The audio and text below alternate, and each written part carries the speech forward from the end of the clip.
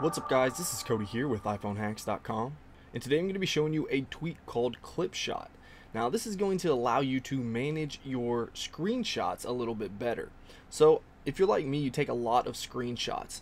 So just to do so, you would just do like that, and then usually it's going to save directly into your camera roll.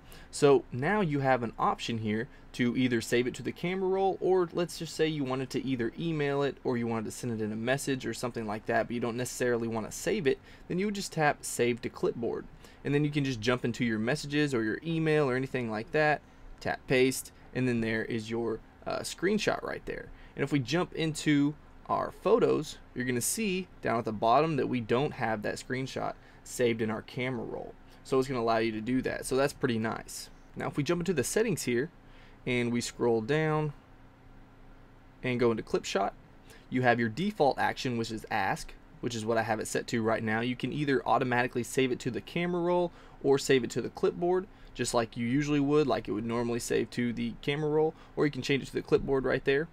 And you also have always copy to clipboard, so you can toggle that on if you want to do that. You can show the camera flash as well as play the shutter sound by toggling those on or off. And you also have photo stream for screenshots. You can turn that off if you don't want to upload it to photo stream. And down here we have the notify application toggle.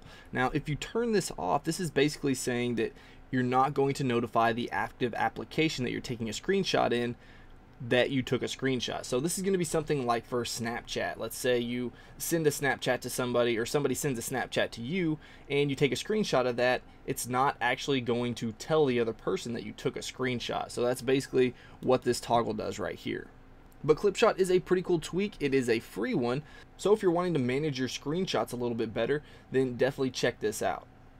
Alright guys, if you enjoyed this video, please hit that like button. If you want to see more of my videos, then go ahead and subscribe.